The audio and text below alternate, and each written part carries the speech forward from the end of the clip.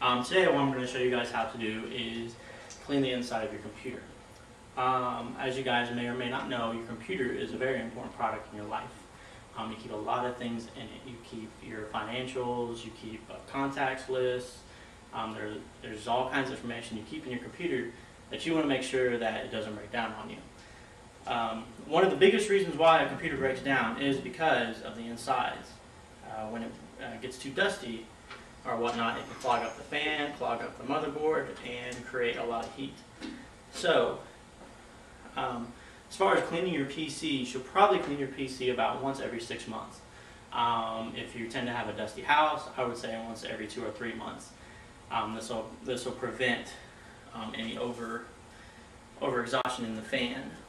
So, what I'm going to show you first is what you probably would need to clean. Of course, you're going to need the computer to clean it, and then you're going to need towels.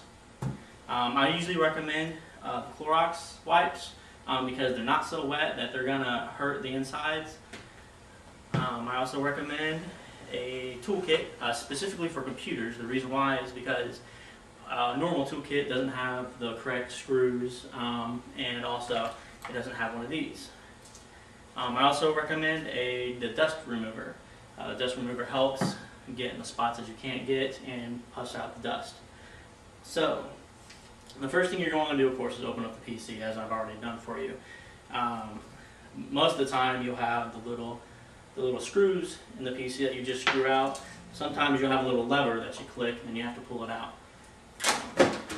So, we'll just open it, and I'll put this right there. And as you may or may not be able to see, it's not too bad, but there is a little bit of dust in there, especially once you get here to the fan, and that's the most important part. Now, one of the most important things that people don't realize is, even though you have a computer turned off, there's still static electricity in the computer itself. So it's important to ground yourself, and the best way to do so is to strap on a wrist fan, like that. And then usually it'll come with a metal clip, and then you want to clip yourself. And that way, if static electricity gets to you and you get shocked, you won't be hurt. And a lot of people don't realize that that can happen, but it can. Okay, so normally what you want to do is start out with the Clorox wipes, which I'm having problems coming out.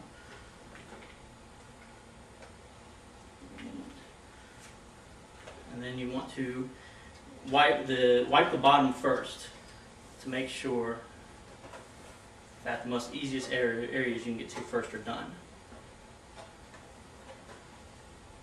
Okay, and as you can see, it's pretty dirty on the bottom. And then after that, usually there's going to be a lot of dust in between the Ethernet cards, the video cards, and whatnot. So usually what you want to do is just, when you spray in there, you don't want to spray down too far. So you want to hold up the can of air and spray around. And then it should puff it out so that you can easily get it around the areas.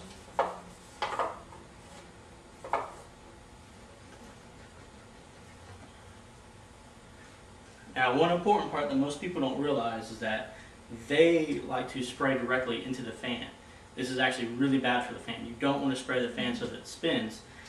This can cause the fan to kind of roll off its hinges, so to speak, and will therefore make your fan pretty much useless. So usually what you want to do with the fan is just simply wipe it down.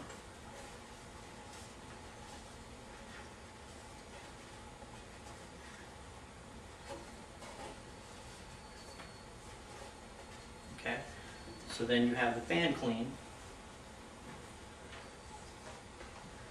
Now the fan that's sitting right here, you're going to have to spray a little bit in, but you don't want to spray it so much that it just spins and spins and spins. You want to spray a little bit at a time so it doesn't spin out of control.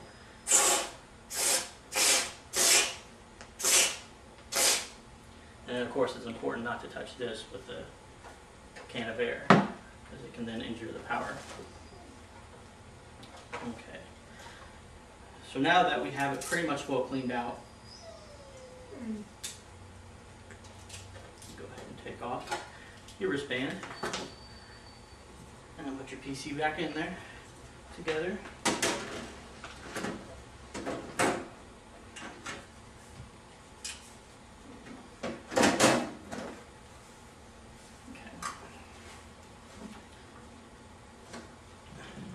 And then once you're done with the inside, of course, you can clean out the outside.